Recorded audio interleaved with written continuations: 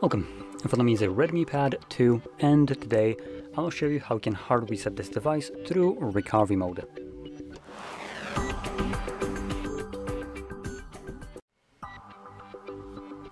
So, I'm gonna mention before I get started that you can do this kind of reset in order to get rid of a screen lock if you have one set that you don't know.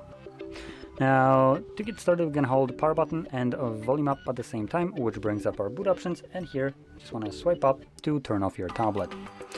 Once it turns off, hold again power button and volume up at the same time. And you're gonna let go of the power button when you see the Mi logo on the screen.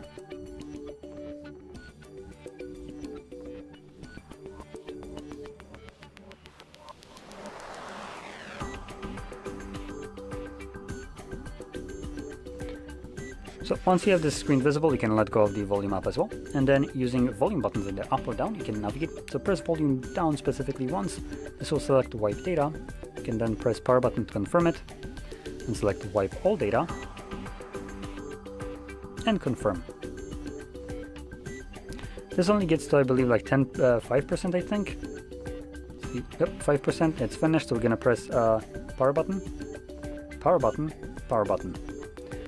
I'm just gonna reboot the device and continue resetting it in the background. Now, because it is continuing the reset, this will take about 2 minutes to finish up, so just let it do its thing.